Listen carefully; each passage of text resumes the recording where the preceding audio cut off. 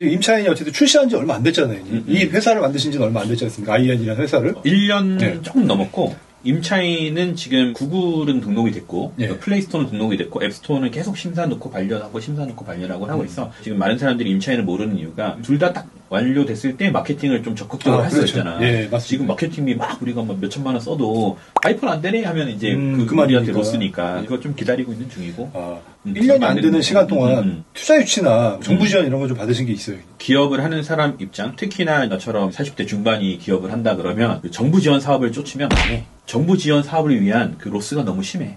대표가 그거 사업계획서를 쓰면서 갈려 들어가면 실제 사업을 못해. 실제 현장에서 움직이고 해야 되는 사람들은 움직여야 되고, 그래서 우리는 어떻게 하냐면 별도의 정부 지원 사업 담당자가 있어. 현장에서 어떻게 돌아가는지를 파악하고 그 사업계획서에 매일매일 담아내는 사람이 있는 거지. 별도로 아예? 자, 근데 되돌아보면 1년 동안 지원받고 한 거 있지. 그 사람 연봉이야. 그래서 이 돈으로 우리가 어떻게 살아날 것이다가 아니라 이 돈으로 우리가 그냥 뛰어난 인재를 한 명 더 쓸 수 있다의 개념이고, 그 사람을 통해서 또 다른 우리가 사업적인 이득을 얻는 데 포커스를 둬야 되고, 물론 자기가 그거 갈려 들어가면서 하시는 분들이 있지. 젊은 친구들이 필요하고 해야 돼. 근데 나처럼 1년 안에 어쨌든 그 출시가 됐잖아. 박차를 가해서 사업을 제대로 하고 싶은 사람들은 정부 지원 사업에 대한 욕심은 내면 안 돼. 그거를 외부 인력한테 또 맡겨서도 안 돼.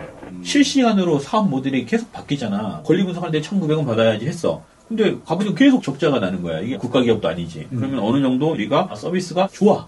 5,000원은 받아야겠어. 라고 하는 시점이 있으면 변경이 되잖아. 그쵸. 비즈니스 모델이 계속 피벗되면 현장에서 그걸 같이 호흡하는 사람이 사업계획서를 작성을 하거나 IR을 작성을 해야지 그게 생동감이 있고, 외부에서 작성을 하면 맡겨놔서 나왔어요 라고 하면 야 지금 이게 바뀌었는데 그게 또 일이야. 외부에 많은 조력자를 주되 대표가 정확한 내용을 말을 해줘야 되고, 우리가 다 써서 줄 수는 없잖아. 그쵸. 그거를 또 문서화를 시킬 수 있는 능력 있는 직원은 또 있어야 돼. 우리가 정부 지원금으로 1억 5천에서 2억 정도 받았어. 1년 동안. 무상으로 사무 공간도 받았고. 근데 그거를 앱 개발하는데 다시 다 썼고, 정부 지원 사업도 옥석을 가려야 되고, 내가 꼭 필요한 것만 해야 돼. 이것저것 다 하면 막 되는 게 있어. 우리한테 소대를 주는 것도 있더라.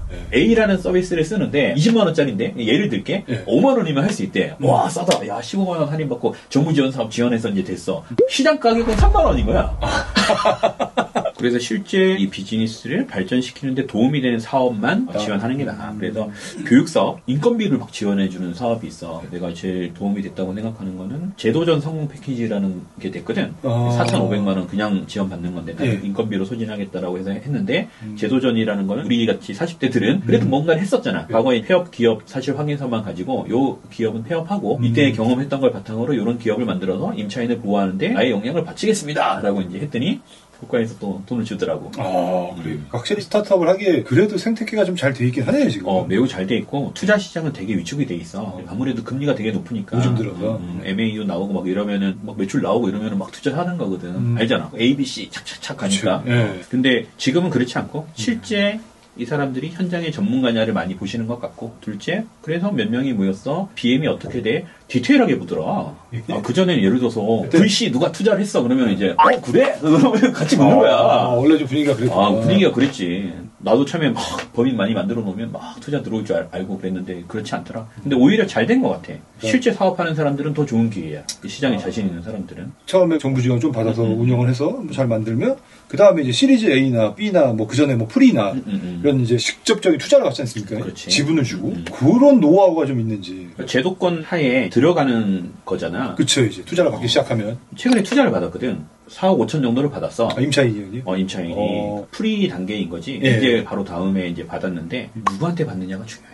4억 5천에 그럼 지분이 몇 프로인지 여쭤봐도 되는 것 같아. 근데 투자라는 게 사실 사업에 자신 있는 사람은 대출 받아서 이자 주는 게 낫지. 맞습니다. 지분을 내놓는 거는 사실은 아예 뼈와 살을 깎는 거거든. 그간의 노고를 사실 넘겨주는 거니까. 옆집 아저씨한테 5억을 빌리면 안 되는 거야. GP가 있고 LP가 있어. GP가 이제 요거를 운용하는 사람이고 LP는 실제 돈만 넣어서 투자하는 사람. GP는 그럼 돈도 넣고 운영도 같이 참여하는 사람. 그리고 수수료도 받고 거기에 대해서 운영을 참여하는 게 아니라 그 LP들을 관리하는 사람이지. 이 회사가 뭘 했어요, 뭘 했어요. 대표라고 보면 돼. 투자자 대표, 반장. GP와 LP가 누구냐가 되게 중요해. 옆집 아저씨가 투자하면 그냥 돈 빌려준 것보다 못할 수 있고 초기 단계에는 그 투자자가 할 수 있는 역량을 봐야 돼. 손정희 회장이 투자한다 그러면 받아 안 받아? 받아야지. 지분은 뭐 20%, 20% 5% 줘야지. 그런 개념이거든. 그 사람의 업력과 노하우와 인맥, 네트워크를 활용할 수 있는 거지. 실제로 그분들한테 많은 도움을 받고 있어. 스타트업 대표들은 다 힘들 건데 힘들다고 덥석 아무 돈이나 받지 말아라. 역할을 할 수 있는 사람이 아니면 그 돈은 받으면 안 된다. 이렇게 생각을 하고. 그리고 때에 따라서 좀 해야 될 게 있는데 지금 이제 우리는 앱이 출시되고 이제 마케팅을 본격적으로 이제 해야 될 때거든. 마케팅적으로 우리한테 도움 줄 수 있는 사람 좀 찾고 있고 형 생각을 막 얘기를 해서 지금까지 이제 기획을 해서 막 넘겼는데 그게 속도가 좀 많이 붙으면 좋겠는 거야.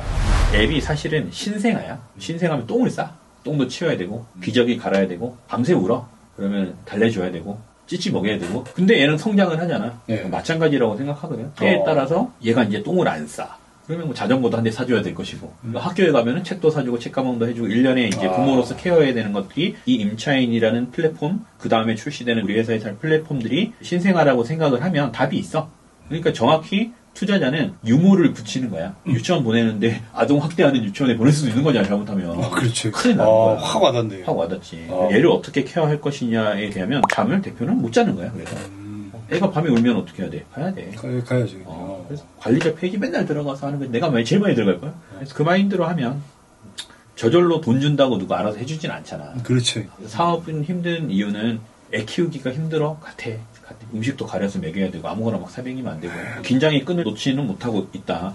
그리고 우리 애를 나만 키우다가 애를 유모한테 맡겼어. 또 다른 선생님이 애를 막 가르쳐. 그럼 더 신경 쓰이잖아. 투자자들이야. 우리 애가 잘 크고 있어요. 감사합니다. 이런 얘기를 자꾸 해줘야 되고 그러려면 우리 애한테 이런 간식을 좀 주시고요. 이렇게 해주세요. 라고 자꾸 끊임없이 요구를 좀 해야 되는 것 같아. 종합예술과학이다. 이제 다음 출시된 모델은 또 중개인이라고 아까 임차인 보호 플랫폼을 만든 이유가 임차인들이 뭐 1,000에 30만 원짜리 계약을 했어. 돈이 안 돼. 중개사 입장에서는. 그렇죠. 1시간 반 정도를 써야 돼. 공적 정보 다 떼야 되고. 중개를 해주려면. 그다음 매물 자꾸 보여줘야 되고 실거래가 조회해봐야 되고 혹시 깡통 전세 아닌지 체크해봐야 되고 부실한 임대인 이런 일련의 과정이 1시간 반이 걸린단 말이야. 그럼 나는 중개업을 했잖아. 직원도 많이 있었잖아. 그렇지. 너무 번거롭잖아. 그리고 사람마다 스타일이 다 다르잖아. 주소만 딱 입력하면 그 집에 대한 모든 게 정리돼서 보고서 딱 2장으로 딱 나오게끔 기획한 게 이제 중개인이야. 매매하는 손님이 들어오더라도 주소에서 딱 하면 분석 보고서 딱 나오고 빨리 볼 수 있게. 중개사가 임차인들을 개몽해야 돼. 내가 920만 명을 쫓아다니면서 다 설명할 수가 없잖아. 그렇지. 11만 개업 공인중개사를 개몽을 하면 900만 명이 혜택을 볼 수 있다라고 보는 거지. 공인중개사가 좀 깨어나면. 그렇지. 그렇게 하면 훨씬 더 이 사회가 정보의 비대칭에서 좀 벗어날 수 있지 않을까. 아이디어가 되게 좋고 대박이다라는 생각이 들지만 이걸 하는 것 자체가 엄청 힘들다. 맞습니다. 그거를 다 사실 머릿속으로 생각을 하지만 그걸 구현해내는 건 쉽지 않고. 새벽 4시까지 생각하고. 임차인 플랫폼이 단순히 계약할 때 위험해 안 위험해를 판단하는 그런 일회용의 개념이 아니라 생애 주기 자체를 그냥 케어해주겠다. 깔아만 놓으면 바쁘잖아. 챙기지 못하는 거를 알려줘. 자, 3일 뒤에 월세 납입일이에요. 알려주고. 이번에 이자 얼마 나갈 거예요. 미리 알려주는 그런 그런 것도 연동이 돼 있어. 있고, 집주인이 바뀌었어요. 이런 거 있고, 만기가 6개월 전이야. 너는 이런 액션을 해야 되는데 잘 모르겠으면 연락해라고 해서 이제 내용 증명 보내고 이런 것도 다 도와주니까. 실제 우리가 몇 년 동안의 그 데이터를 모으고 카페에 그 수많은 사고를 접하면서 플랫폼화를 했잖아. 그치. 그럼 돈을 안 받고도 이제 사회가 풍요로워지면 결국에 그분들이 다시 찾겠지. 지금 집을 구하는 사람들이 타켓이 아니에요. 지금 세입자로 살고 계신 분들, 이미 살고 있는 분들이나 살고 계신 분들이 분들이나 모두 이거를 설치를 해 두시면 내가 좀 신경을 덜 쓰더라도 자동으로 좀 케어하는 약간 비서의 느낌? 그치. 그렇게 좀 가고 있습니다. 그리고 모르겠으면 물어봐라. 문의하는 기능이 있어요? 문의하는 기능이 있어. 그래서 1:1 문의하면 그런 거 다 웬만하면 우리는 스타트업이잖아. 스타트업은 이제 고객들의 소리를 바로 현장에서 들어야 되기 때문에 문의 기능이 있구나. 문의를 해서 그 피드백을 줘 그냥. 전세 사기 피해자들을 위해서 고군분투하시는 모습. 정말 존경스럽습니다. 아닙니다. 감사합니다. 다음에 또 그럼 좋은 소식으로 인사드리도록 하겠습니다. 꼭 다시 불러주십시오. 좋은 소식이 있으실 때 그때 다시 한번 이제 모여서 그 기업이 이렇게 됐다. 이럴 때 제가 다시 한번 모시도록 하겠습니다. 훌륭합니다. 감사합니다. 너무 고생하셨습니다. 네, 감사합니다.